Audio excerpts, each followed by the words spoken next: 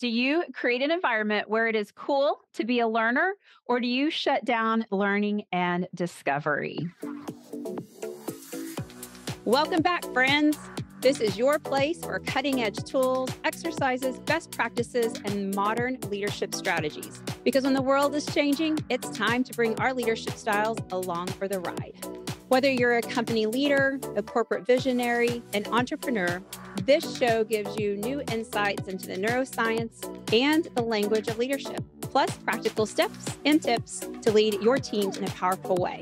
It'll also help you keep your people happy and engaged, all while achieving your biggest goals. I'm your host, Jen Thornton. I'm a talent strategist, a brain-based executive coach, speaker, and the founder of 304 Coaching. Now let's fix leadership. Do you have an idea or a topic we should discuss here together on Let's Fix Leadership?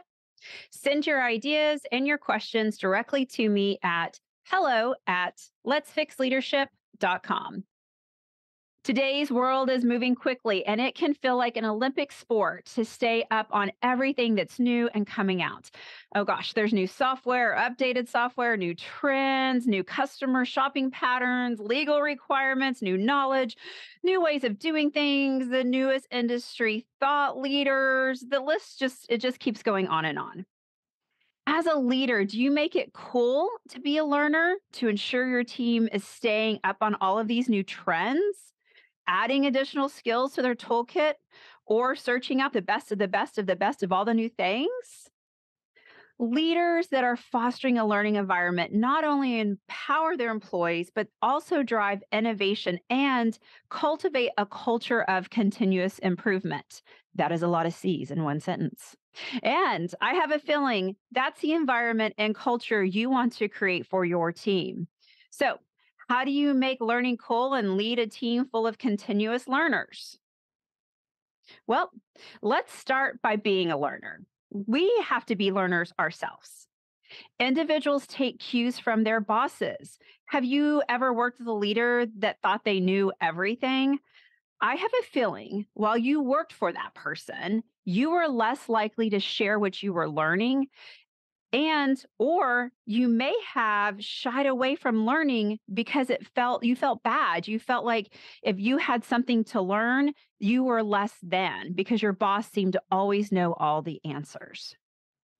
As a leader, talk about what you are learning. Share that you are actually learning. Talk about your failures, what you learned from them. Share articles and podcasts that you enjoy and tell your team what you learned from the content. Not only will showing your team learning is part of leading, you will create an environment where people are more open to ask for help. They were more likely to share their wins and failures, and they're more likely to help each other out. Let's take a quick break from the conversation. Do you have new leaders on your team and you can see their potential, you can see their runway, but you cannot figure out how to get them across the finish line? Reach out to 304 Coaching and learn more about our brain-based, competency-focused executive coaching. Start your team meetings with a learning topic. It's a great thing to kind of rotate around by each person. Every week, a new person on the team can share something they recently learned and why it made an impact on them. This compounds the learning. Again, it makes learning cool because it's celebrated, but it also allows everyone to know they have something to learn from each person on that team. Want to compound that effort even more? Know that teams that are learners, teams that are learning, teams that can see that they can learn from others, they're more likely to be helpful and supportive of each other. And a team that learns together is a team that grows together. Celebrate risk and failures. Yes, we often learn from traditional methods, but we also learn from experiences. And if you're not creating an environment where people can take risk and try new things, then your team, they're just not learning. No one ever gained a new skill by doing nothing new. You have to try new things. You have to take risk. You have to experience failures. All of these activities, this creative mindset, all of this creates learning and this excitement for a job. Encourage your team to network with cross functional leaders. And this can be tough for people because too often leaders are protective over their own team and they don't encourage them to get out there and work with other leaders. Do not be that person because there's so much value from learning what leaders in other departments are doing, how they're doing it, what's new in their world. Learning from different leaders allow us to expand our knowledge and our views. And here's one that can be even harder at times. Provide space for learning. Let's face it, learning takes time. And if you're not providing the space in the course of a workday for learning new things, it's really hard for your team to grow. Keep an eye on your team's calendars. When the meetings start to stack up, do a meeting clean out.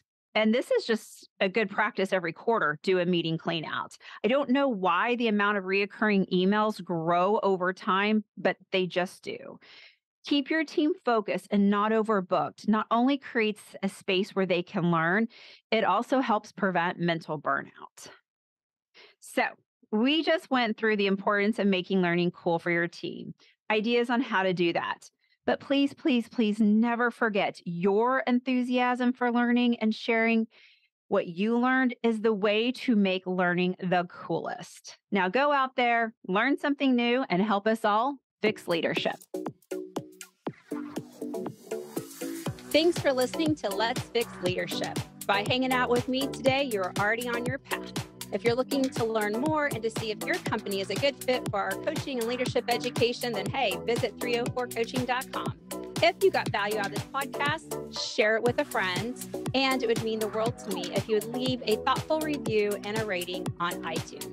Thanks again for listening, and I appreciate your work in fixing leadership.